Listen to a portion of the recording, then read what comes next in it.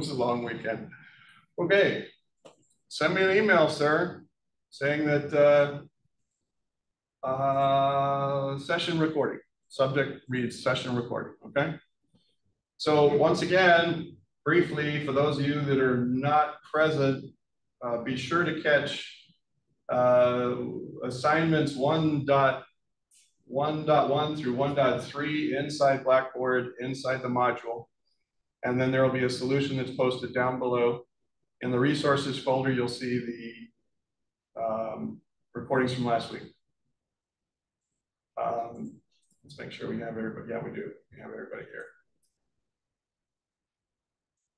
I think the drill that was different is the walking through the folks who were present. Anyway, moving right along, what we want to do is make sure that we cover as much of the content today and Wednesday so that we're completely done with our study guide review by that time. So hopefully you've had a chance to lay hold of the textbook and you've started reading the assignment, and also you've had a chance to engage this, right? So we mentioned before that we're always starting with 0. So you'll notice that a lot of times when I'm showing my folders on screen, if I want a certain order of directories in my file explorer to show on screen, I always label the first directory with a 0, right? And I number them, 0 dash, 1 dash, and so on. I want to try to model and be consistent with those things. So one of the things that takes a little bit of unlearning, and I want to be honest with you about this. Educational psychologists have done research and discovered that if you have to unlearn a thing, it's actually harder. And we are used to the decimal number system. And there are certain things with the decimal number system that don't carry over into the 10 base 2 system. Now, if you, in case you've had base 2 number system, or yeah. So if you're dealing with the binary number system, there are some differences. We still have number places. So we have, in the decimal number system, 1s, 10s, what comes next, everyone? Hundreds. Hundreds, after that? Thousands. Everything's a factor of 10, right? So as you roll off, I'm doing it this way for some of you that are watching the video. So as you roll this way, right, you multiply by 10, multiply by 10, multiply by 10. The thing that you have to understand about the binary system is that we have places also. But we start with 2 to the 0 power. And one of the things that throws people is this notion that anything to the 0 power is actually equal to 1. So the first place in the binary system, just to be consistent, is 10 to the 0 power. And anything to the 0 power, when a value is present, is 1. And anything to the 0 power is 1. But remember, the first value that's stored for any place in a binary system is always a 0, right? So if there's a value stored in the first place, it's 1. But there's always a 0 value or a null value in there. Now, what's the difference between 0 and null? And I want to call that out this morning. Has anyone ever heard of the term null? Yeah. Is null, when you put a null value in a variable, are you actually storing an integer 0 in there, or are you just reserving it and you're not storing anything? You're blanking out whatever's in the variable. Anybody know? You're not storing. Yeah, you're not. That's correct. You're not storing anything in there. All you're doing is saying I have a null value in there, right? But if you have a value in the binary number system, and then anything happens where there's a change, then the 0 becomes a 1. And just remember that the 10 to the 0, the 2 to the 0 place is 1. Now in the decimal system, this is also true. So without getting too confusing, if I have the decimal system And I'm talking about places. The first place for numbers is the ones place, and then the tens place, and then the hundreds place.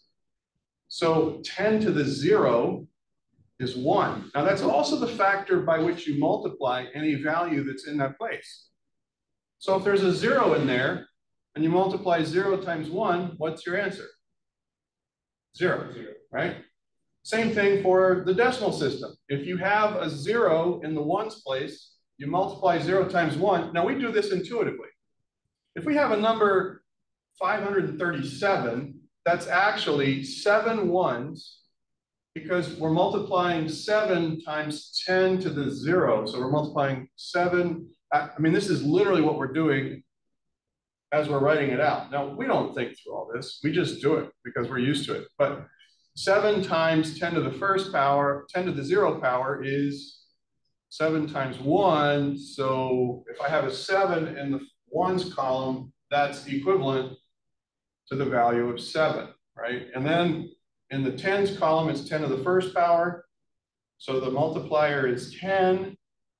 And in this case, I have a 3 in the tens column. So I'm multiplying 3 by what? 10, yes. And then I have a 5. I'm multiplying the 5 by what? 100, which is 10 squared, right? So we have 10 to the 0, 10 to the 1, 10 squared, 10 cubed, and so on. We know this. We do it. We don't even think about it. The challenge is thinking in binary terms, okay? So when we're talking about binary,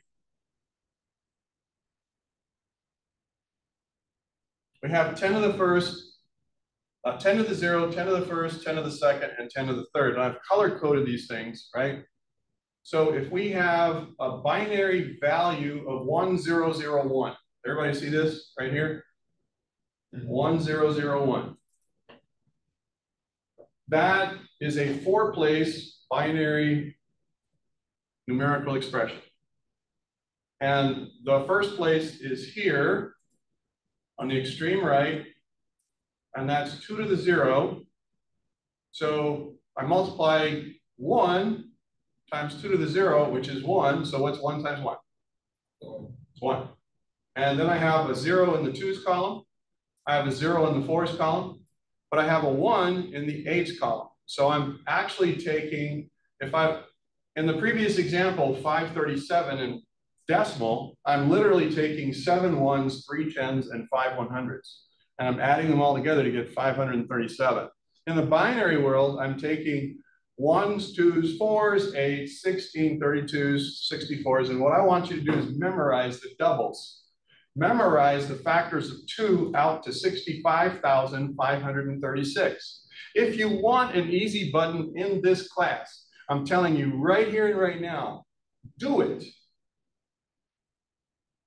So let's just walk through this together as far as we can go. I'm going to call out next, and you tell me the number. We're going to walk it out all the way to 65,536. And why do I want 16 bits in there? I'll get to that later. Okay, it has to do with hexadecimal and IPv6 and blah, blah, blah. All right, so trust me. Any questions so far? So first part of the doubling is easy. We can all do that together in unison, because it's Monday and it's good if everybody's on the same page. And if I'm not recording or I'm not sharing the screen, that's just one example of a train wreck that can happen, right? So go ahead.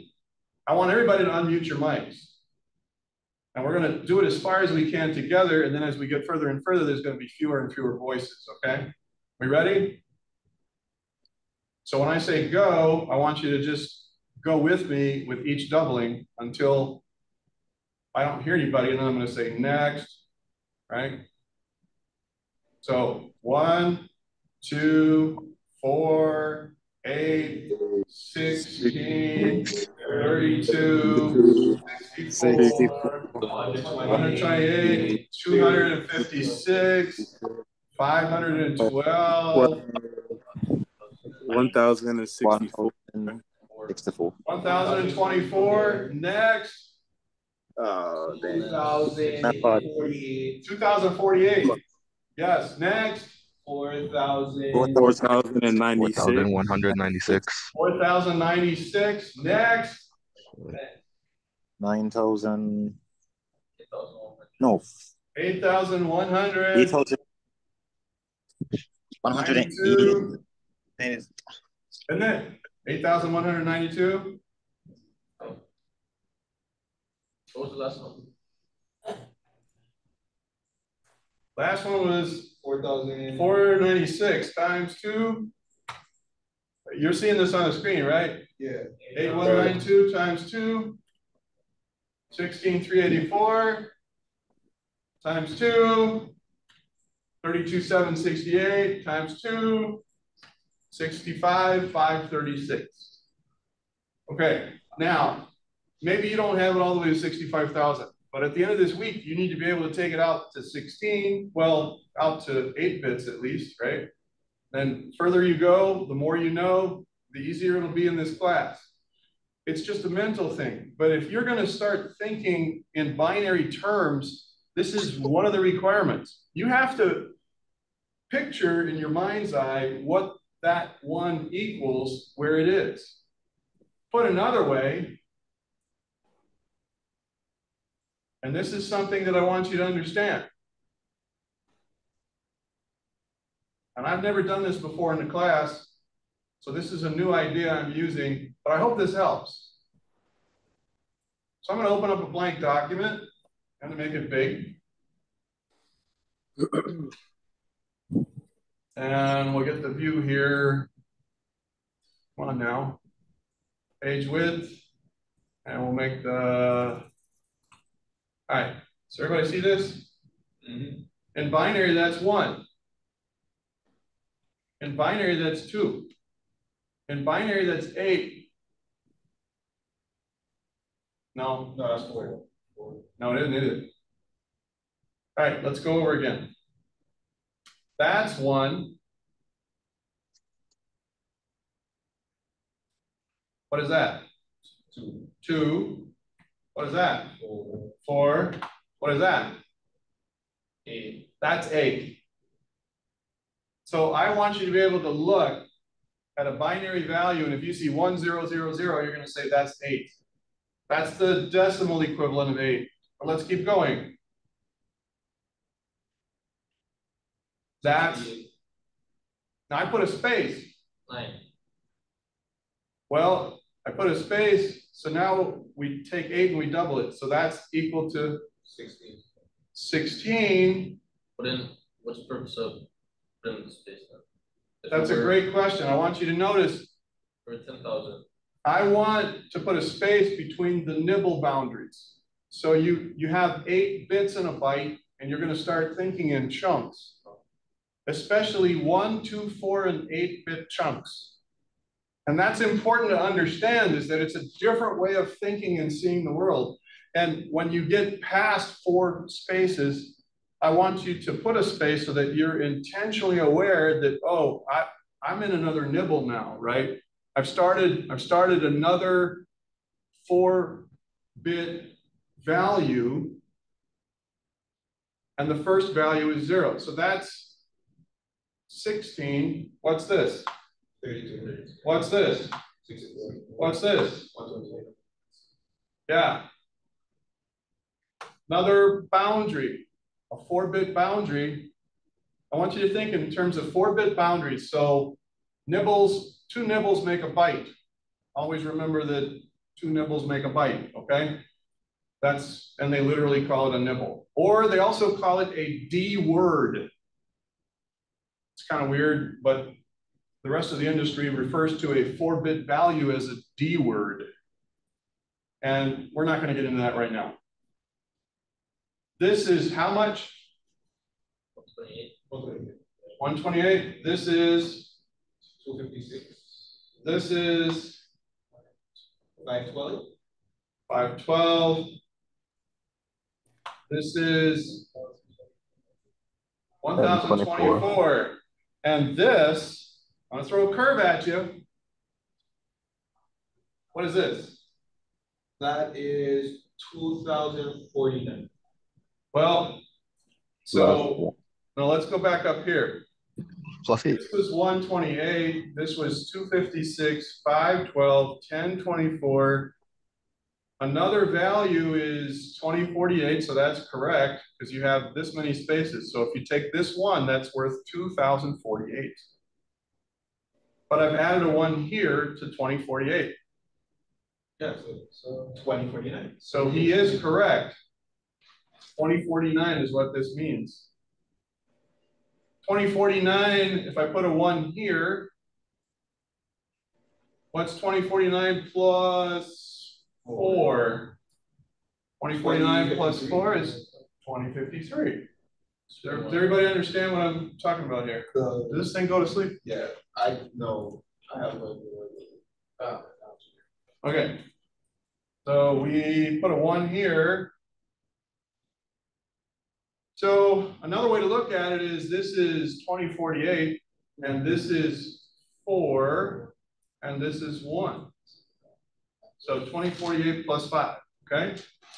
Now, do we expect you to be able to do all of this in your head and to be able to calculate values in binary like a computer? Not really, but we want you to understand the process and we want you to know what you're looking at so that you understand this by itself without all the extra is 8. But like this, now it's 128. And when it comes to things like networking, computers make instant decisions about how many ones or zeros to look at based on that kind of value. And we'll get into that in a minute. Okay. So what we've done here is color coded. If you have 1004, we say that in the second column, in the 2's column, it's worth 0. So 0 multiplied by 2 equals 0.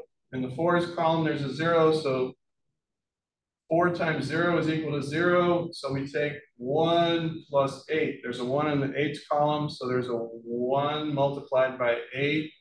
1 plus 8 is 9. This value means 9. Everybody get what I'm saying? Okay. Now, might be a good idea before the assessment, your first attempt at the assessment, just to review this part if you're not used to this kind of thing. Okay. We're going to have a worksheet. Now, I've told you I want you to be able to memorize this all the way out. I've actually included it in your study guide. What did I say about the study guide? If it's in the study guide, it's going to be on the assessment. Then it's going to be on the midterm. Then it's going to be on the final exam. Okay? So I just want to call it out. Now, there are magic numbers that you'll see over and over again. Especially when you start working between binary numbers and hex numbers. Now, we're going to have a light touch for hex. But because computer values are so large, right? We have a character table that computers use. And the character table converts a 1010 numerical decimal value into a letter or symbol. You've probably wondered, how do computers know how to do letters? If all they know is ones and zeros, if all they know is a 1 and a 0 and on and off, how do they know what the @ is, the @ symbol for your email, or an asterisk, right? When you're doing a wildcard for a search.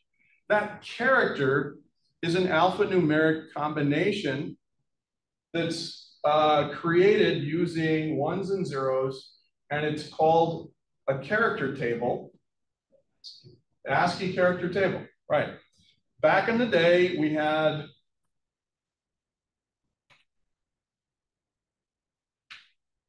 now ASCII character tables have decimal values, but then they also have binary values, right? So in computer, the letter, the symbol for, right? And so these are also control characters. It's not just principal characters, but also control characters, like when you hit the return key, okay? So you have these 1 and 0 combinations, and if you keep going down far enough, you get to the letters, capital letters first. The ASCII table only has enough room for so many characters and control characters. And what happens is that sooner or later you run out, So now you have a new international table. Now that we're global and it's internet everywhere and it's IP version 6, and we have international characters like kanji, right? Well, there's no room in the original ASCII character table. ASCII is an acronym that means, you can look it up. You look it up. But there's uppercase first and then lowercase, right? So I told you that there are certain special combinations that you see over and over and over again. Here's one of them. The binary value of F.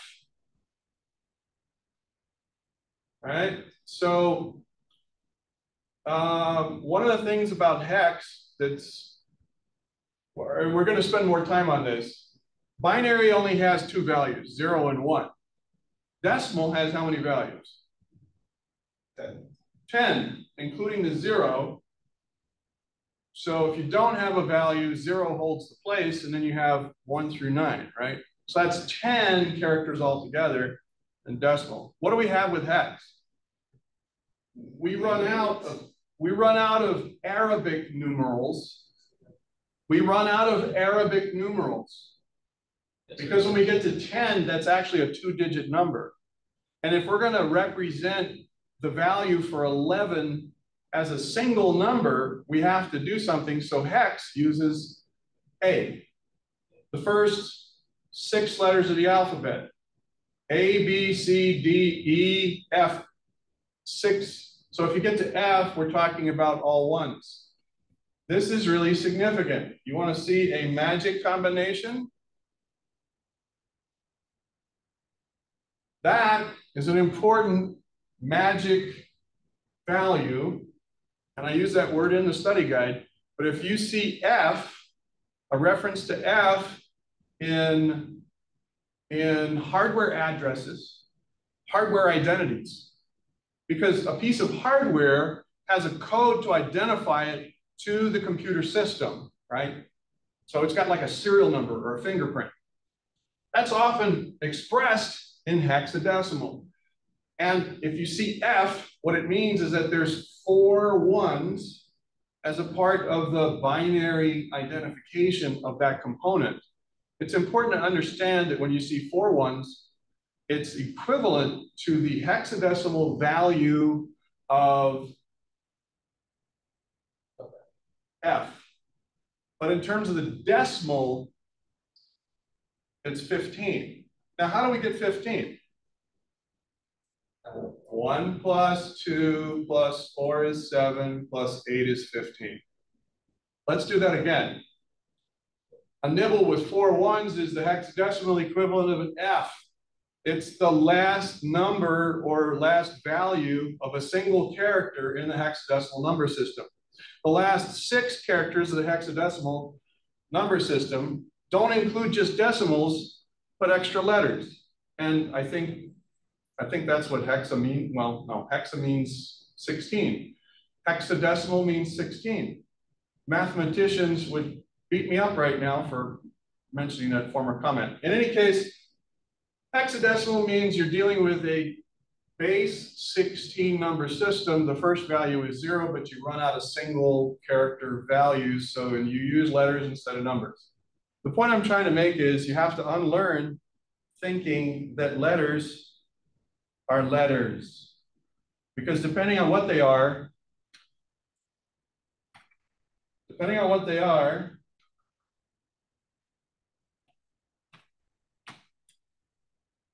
it's a number. Capital F is the number that means 15 in decimal, what we know to be 15, this many, right? But it's also a single value that's amazing. And if we take the 16's place, we had the 1's place, 2, 4, 8, 16. You remember this, right? We just did this. And before that, we did 1's, 10's, 100's, 1000's, right? Everybody with me? In hexadecimal, it's the 1's place, the 16's place, the 256 place, the 4096 place. We have within the hexadecimal number system the capacity to represent huge amounts of devices. Now, when you think about the number of devices and digital smart things in our home now, we ran out of network addresses 5 years ago, worldwide.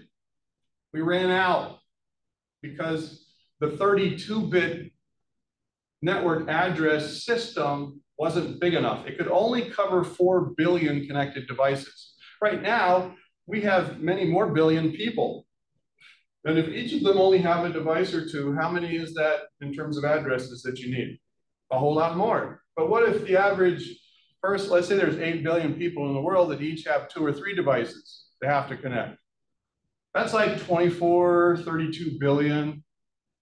We only had 4 billion to work with, right? So there's an evil necessity here when it comes to hexadecimal. I want you to understand why we're doing this. I'm not just doing this to drive you crazy. In any case, the thing that I want you to understand here is this is the ones place. So if I have a 9 here, I'm taking 9 times 1, and that equals 9. But if I have 16s, which is 16 to the first power, and it's echo. Echo is the value for 14. E for echo is 14. What does that mean? That means that the second place here for this hexadecimal value is equal to 14 times that column, which represents 16s. So I got to multiply by 16. So, but don't forget the ones place we already had. So we had a 9 in the ones place. Everybody got me? So that 9, we're going to add the 9 to it. So far we have 233. That's what this represents. Now in the 2's place, we have 2 to the second power, or I'm sorry, 16 to the second power, or 16 squared. So that's 256. I have 2 of those. So if I take this value and I store it in my memory, and then I take 2 times 256, I get 512. Let's add that to what I stored in memory, and let's reclaim it. The value is 745. That's what 2 echo 9 represent. Now, I have a nasty habit of using military ways of talking about letters. Because when you say B and D and C, and the audio connection with your Zoom or your phone is bad, I kind of spell out each of the letters old school military style. So A is Alpha, B is Bravo, C is Charlie, D is Delta, E is Echo, F is Foxtrot. You don't have to use those. You can use your own. I mean, if you're going to go into law enforcement, you could say Apple, Baker, Charleston, whatever. The point is you can come up with your own system. I want you to be in the habit of representing those letters in hexadecimal with a word that comes from the first letter of that hexadecimal number, right? Does everybody understand what I'm saying? Okay, just to keep things sane between us, so that when you're telling me you don't know how that value came about and you say B or D, we don't get our wires crossed, because that's where a lot of simple problems come from. So there we have it. Here's the rest of the explanation, right? Now, the thing I want you to understand is that the reason that hexadecimal is important is because there's a connection to binary. Now, this is the part that's going to be a hard sell, but I want you to take it on faith. And then we're done for today. Okay? If you know the hexadecimal numbers from 0 to F, and all you know are the binary equivalents of those numbers, like what's A or alpha and hex, that's the same as the decimal value for 10. So that's 1010. That pattern recognition, I'm going to ask you to memorize a table. Just 15 values, 1 to 15 in binary, I don't ask you to memorize what 0 is, because 0 is the same for everything all the way across. But what's 1 in hexadecimal? 1. What's 1 in decimal? 1. What's 1 in binary? 1. Okay, that's pretty simple. Now what's 2 in hex? It's 2. Yeah. If it's just a single character, that's all it is. The first numbers are easy. It gets interesting when you get to A, B, C, D, E. And this is where you need to memorize that table, right? And if you know the binary equivalents for the decimal numbers and the hexadecimal numbers, if you memorize that table, then the rest of this class will be easy. If you don't spend the time to do that now, I'm going to be making references to things, and I'm going to say, hey, you see what's going on here? And you're going to go, what are you talking about? And you're going to see there's a pattern there, all ones. You're going to go, ah, yeah, I see what the computer's doing in this function because it's all ones, right? Now, if you don't know that, if you don't know the basics, here's what you're going to be like in this class. And it's time to drop the class if you don't understand what I'm about to tell you. To get to 6th grade math, you had to memorize your multiplication tables. To get to the second module and keep your sanity in this class, you need to memorize that table. There's only a few values. It's not like all the multiplication table for the decimal number system. You don't have to get to 12 times 12. All you have to do is know from least to greatest, right? And then that way, when you get these other challenges or other activities to perform, you will know because you've got that table in your head. It's like having the multiplication table. Question, can you do division if you don't know multiplication? No. The short answer is no. Now, there are real cute tricks that other foreign cultures have devised, and they have great TikTok videos and YouTube videos about how you can take two numbers. You don't even have to know your math. You do this manipulation of the numbers and you get the answer. And it's magic. But that doesn't work all the time. If you really want to get around in life and you want to get to the point where you can do division in the next grade, you have to know the multiplication, right? So this is the same kind of thing. In the addendum, I'm going to want you, I think this table I'm talking about is in the addendum. We'll talk about bit shift calculations in our next class, but basically if you know the binary value and you slide it this way or that way, all you have to do is like cut it in half or double it or quadruple it, or you can start doing really serious math in your head by just halving or doubling, which is unbelievably awesome. Have you ever seen people on TV shows and somebody goes, quick, tell me what's 25 times 937? And they go like this and they look like they're straining and then they just pop the answer out. Have you ever wondered how those yahoos do this? You're about to learn. You could be one of those yahoos. You could amaze your friends and family. Okay? Need you to take it on faith. All right, so we'll close at this point. Are there any questions, comments, observations before we stop recording, stop sharing? We'll pick up bit shift calculations and show you how this translates to power. A little bit of knowledge translates to huge power on Wednesday. Don't miss it.